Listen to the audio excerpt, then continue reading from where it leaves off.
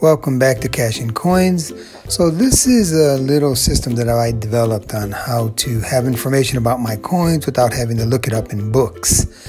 And actually one of the subscribers said he'd like to know how I do this, so I thought I'd make a video about it.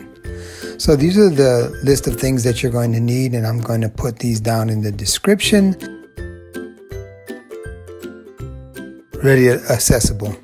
So first you're going to cut out a little template. It's going to be 13 centimeters by 7 centimeters. And this one template covers many sizes of coins, as you can see there. And I'll show you the actual coins. See, there you go.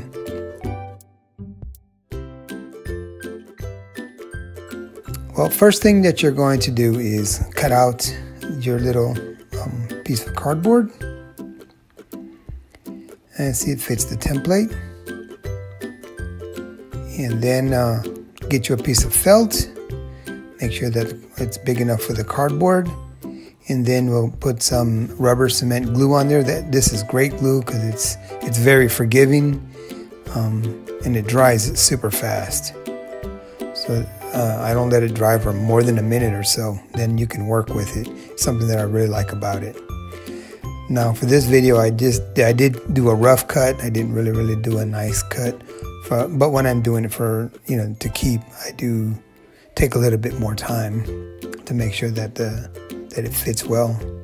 Now you want to make, when you cut this out here, when you're measuring the size of the coin, you want to make it a little bit like 2 millimeters smaller. Or make sure that you have an adult with you if you're going to use a knife. It'd be good to use a nice strong gloves that can't be cut. I recommend doing it just barehanded. So since it's about 2 millimeters all the way around smaller, you're going to have to, pry it open a little bit, and that also helps hold the coin in the cardboard a lot better, as you see.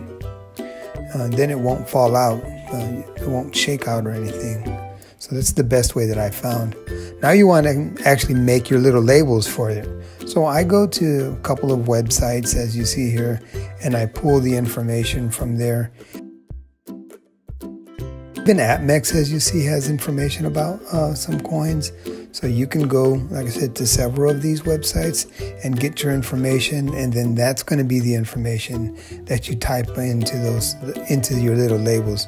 So I open up Word, and as you see, you can copy paste if you want to, but I sometimes have trouble with that. It doesn't copy paste very well, or you can just type it in like I'm doing. And if one website doesn't have the information that you need, you can jump over to another website. I've had to do that several times for several of my numismatic or semi-numismatic coins. Then I go ahead and I send it to the printer, and there you go.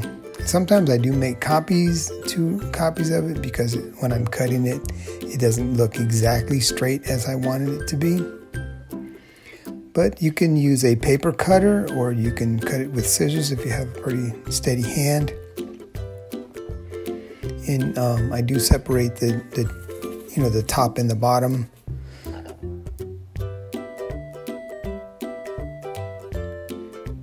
Okay, here I first check the fit, make sure that it fits well, and then I get some of that rubber cement and I glue it on there.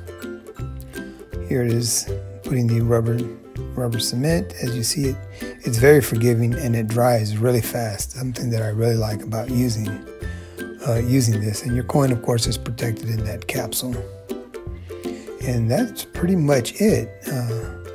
You can take it and you can put it with all your others. Here's my box one of my boxes. I have 3 or 4 boxes full of coins. And you can put it in there for easy access. I also do catalog this information on these coins, and this is what my spreadsheet looks like. This is just one random page that I pulled out. Well, if you did enjoy this video, please comment. Thanks for watching, and have a wonderful day.